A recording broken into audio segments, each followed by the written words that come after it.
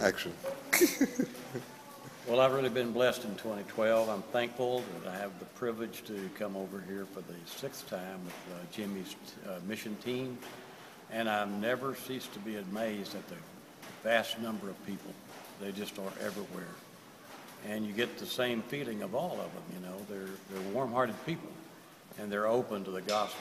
And to be able to walk the distances that we walked, to get to these different villages and see people and watch them respond to what you're saying.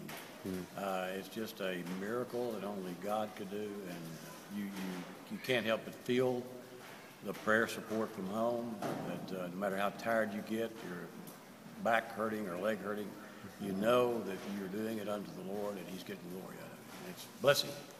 Amen. Amen.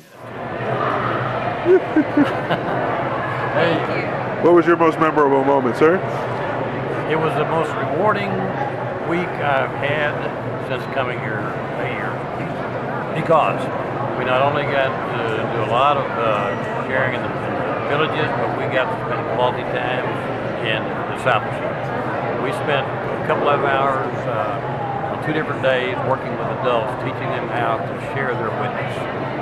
And in addition to that, we had the Jesus video, which is really a high point. It was just a great week of blessing. It's a wonderful privilege to see what God's doing in Malawi. Thank you, sir.